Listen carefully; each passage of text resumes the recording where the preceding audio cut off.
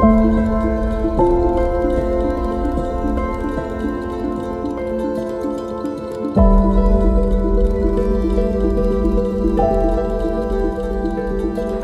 making in schools. What is exactly video making? You place a camera in front of a particular subject and you try to create a content. In this content, you are trying to tell a story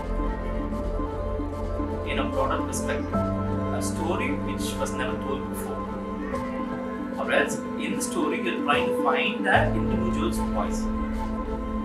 So, if every student who are indulged in the process of video making, they get more and more interaction beyond studies. So for example, they want to make a video about a particular student's life. More often, they have spoken a lot about their co-curricular activity and extracurricular. This particular video making, when you are talking about one particular student opening up his own life.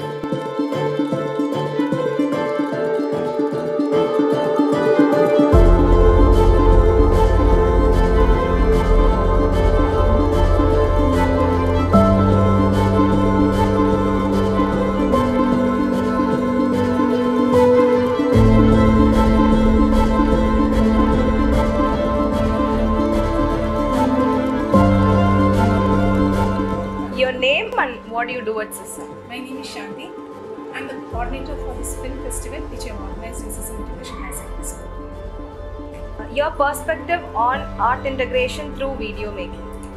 Post-pandemic, the students have developed a keen interest in video making, and this video making has helped them in presenting their projects in a better way. Like, what do you think of this initiative in Scism? This initiative which we have taken in Scism Education High Secondary School is very good because the children can relearn what they are learning in the classrooms, and the relearning is when they make the video on their own.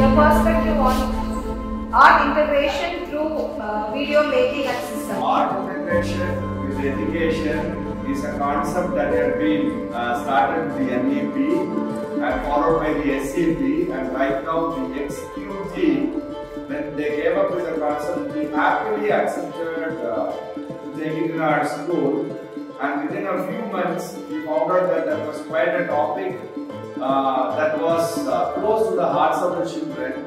We put forward with them to do a short movie making in the winter. It all worked up so quickly that we were able to make this come into being on the 24th of this December with nearly about 46 teams of 10 children making different short movies simultaneously.